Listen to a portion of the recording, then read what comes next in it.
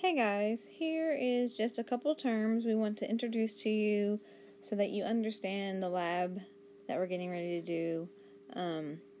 These are just some basic definitions. Some of the words you will recognize because we've used them previously this year, and other words will be brand new. So here we go. I would circle or highlight or underline the first word when you write the first word down because that's the term we're defining. So for the first one, number one, an atom is the most basic particle of an element and also the smallest. So make sure that you circle or highlight the word atom. Your next term is an element. An element is a pure substance that can be broken down into simple substances. An example is carbon, and another example would be oxygen. Those are both elements. They're found on the periodic table of elements. We've talked about both of these elements before. As a matter of fact, you have had this definition before when we talked about minerals. Our next term then is compound. A compound is a substance that is made up of two or more elements. Again, we've had the word compound before. We've talked about it when we talked about photosynthesis. Carbon plus two oxygens create CO2. Sodium plus chloride creates NaCl, or salt. Okay? So those things are separate, and when you have more than one or you combine them, and there's a reaction, it makes those new compounds. Alright, another term, a reactant. You know what a reactant is. We've talked about it with photosynthesis. A reactant is the substances that are combined in the chemical reaction. They're the left-hand side of the equation, okay? In photosynthesis equation, they're carbon dioxide plus water plus sunlight. Those are the reactants, okay? So I guess you'll never guess what our next term is then. A product. A product is created or made from the chemical reaction. It's the right-hand side. Oh, that's totally off the page here. Hang on. See if I can get that on there. The right-hand side of the equation. Okay, so in photosynthesis, I just told you the reactants. Then the products are what? You know this. Glucose and oxygen. Alright, next term, the solution. A solution, you have also had these terms. We talked about it when we were doing osmosis and diffusion. A solution is a mixture of two or more substances that are evenly dispersed throughout. So the next term is going to be a solute. And a solution is a substance that is dissolved. That dissolves. Solute is the thing that is dissolved.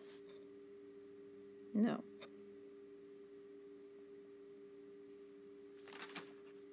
Hold up. I think I got my words backed up. Yeah, that dissolves. That's right. A solute in a solution is a substance that dissolves. The next word is a solvent, and that does the dissolving, okay? So if we had boiling water, water would be the solvent because it would be dissolving the sugar, which is the solute that I put in there, okay? A mixture is two or more substances that are together in the same place. So if you put two things together and you mix them up, it's a mixture. Pretty straightforward. Almost done, guys. Alright, so these terms are what you really need to focus on for the lab we're getting ready to do. And we're going to talk about some types of reactions that are created. There's two types. And the first type is a chemical change. A chemical change is where there is a chemical reaction. A new substance is formed and energy is either given off or absorbed. So that is a chemical change.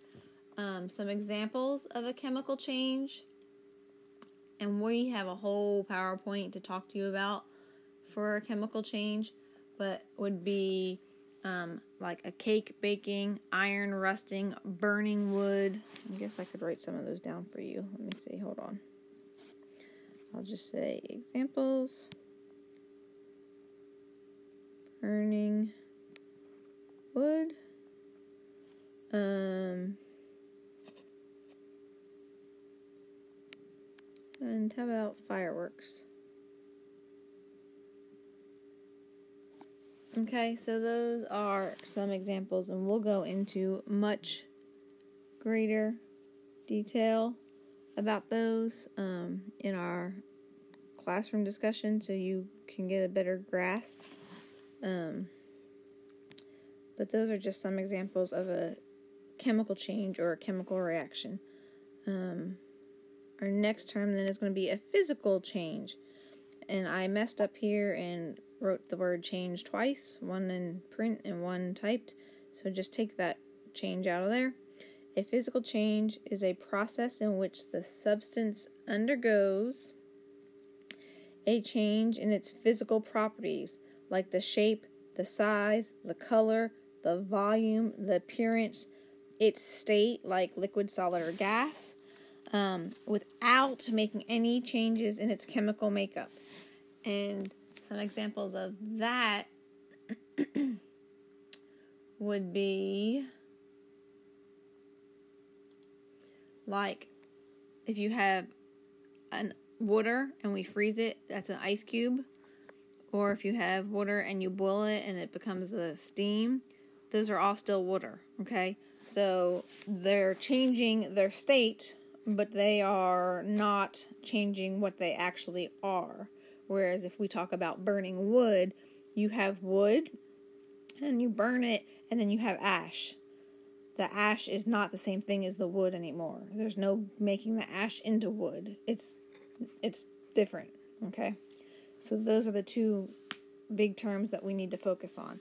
And then things that go with those are going to be two other types of reactions. Endothermic reaction is a reaction that absorbs energy. Endo, think of it like on the inside. Thermic would be heat, which is energy, and endo would be on the inside. And so the other one would be an exothermic reaction. And exo, think external. It's a reaction that it releases energy, usually as heat. So those are your terms. Make sure you write them all down. And then we will talk about more of this later on, and we're going to do a lab where you guys get to determine some of the physical and chemical changes that occur.